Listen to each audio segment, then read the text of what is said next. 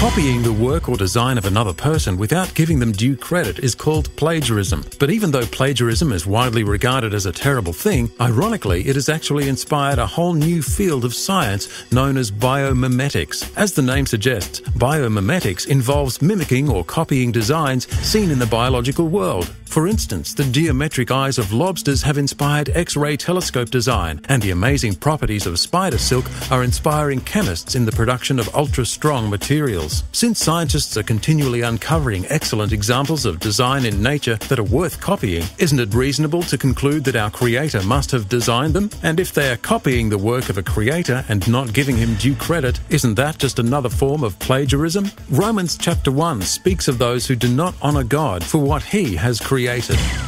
هل تثبت نظرية التطور أمام الفحص العلمي؟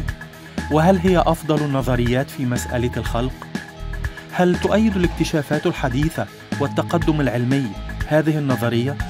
مجلة الخلق، برنامج يأتيكم كل خميس على شاشة قناة الحياة في المواعيد التالية.